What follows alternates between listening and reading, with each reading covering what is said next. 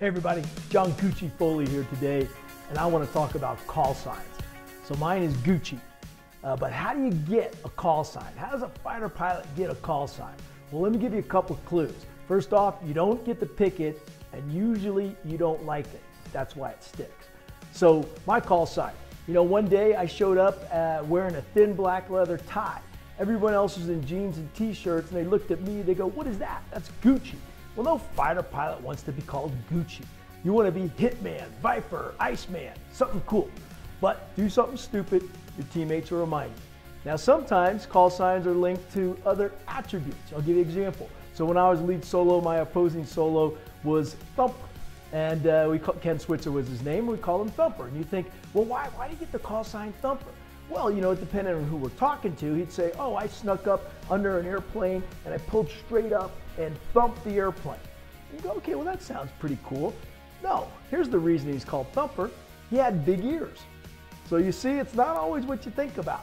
Another example, when I was the opposing solo, my lead solo was Matt Seaman. So what do you think we called him? Spurt. Okay, so you can get all kinds of different names.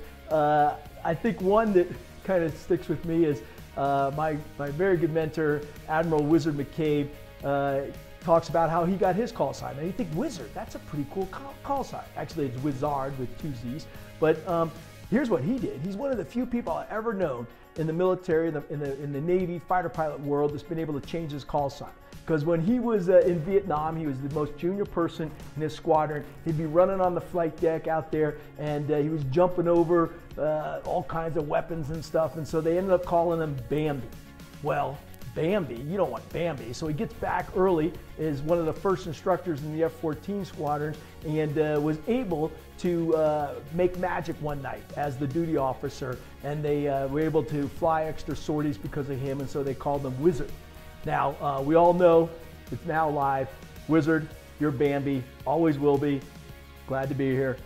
Call signs are very powerful. You can name people. You actually get so comfortable with the call signs that you forget someone's first name sometimes. And it's also important because it builds camaraderie, it builds trust, it helps in not only combat, but really in every aspect. So out there in companies, people ask me all the time, "Hey, we got to start giving call signs to people." So the companies I work with, usually people get call signs. All right, hope you enjoyed this. Gucci out. Glad to be here.